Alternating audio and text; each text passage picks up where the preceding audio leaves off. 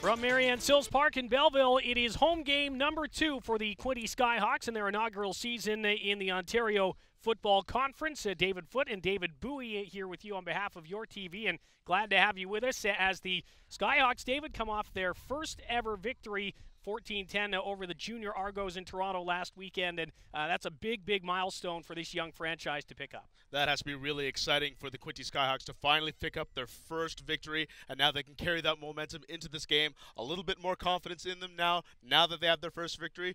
Now it's only hoping that they can just move forward from here on out.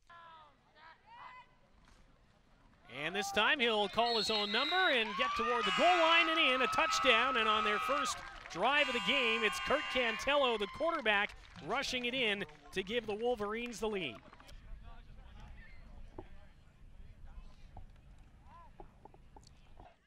About to find out. Again, it's a handoff, near side run. And looking for some room is Brett Borgen. Borgen there on the end around again. They've already ran that. This time, plenty of motion before the snap. Good pass out to the right side and a nice run as well, and Quinte's going to get a first down. Second down and still 10 to go after the incomplete pass.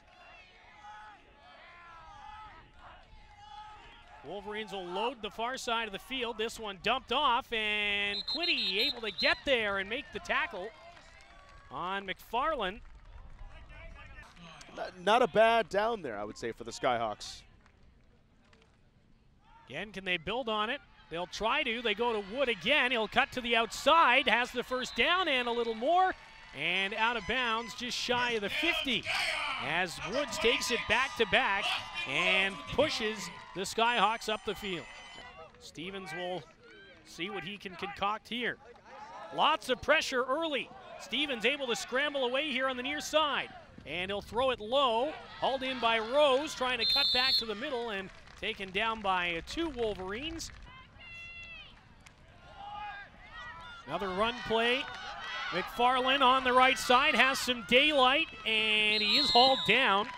Good job by the Skyhawks to get to him, and Nathan Shorey with the tackle. Cantello's touchdown back in the first half was a quarterback keeper from about this spot, and it looks like they'll do it again. Touchdown Peterborough, and they're going to tack on a few more to their lead here. Yeah, a lot of the passes have been out to the right side for Janaru. Dava getting into the mix that time.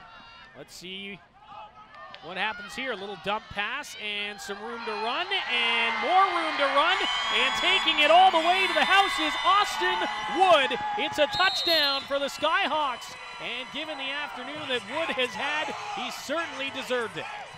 Wow, fantastic play there by Carter Stevens.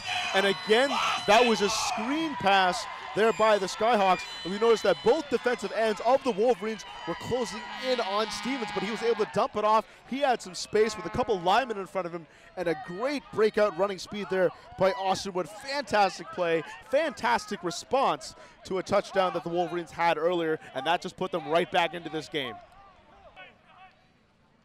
Final minute, another third down try here. This one fired out. Dava hauling it in that time, and he turns the corner, but he just stepped out of bounds, and he's just short of the first down.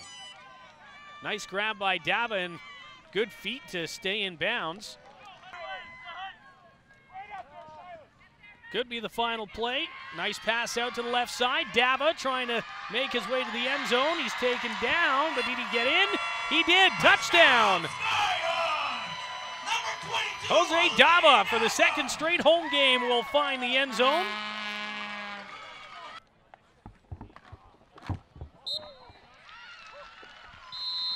But that'll put the exclamation point on the game. The Skyhawks score late, but they don't score enough. The Peterborough Wolverines run all over them. 29-17 the final. Remind you that the next game for the Skyhawks is on Saturday, June 23rd here in Marianne Sills Park at 6 p.m. And it is $5 to get in. The fan zone opens at 4, 2 hours before game time.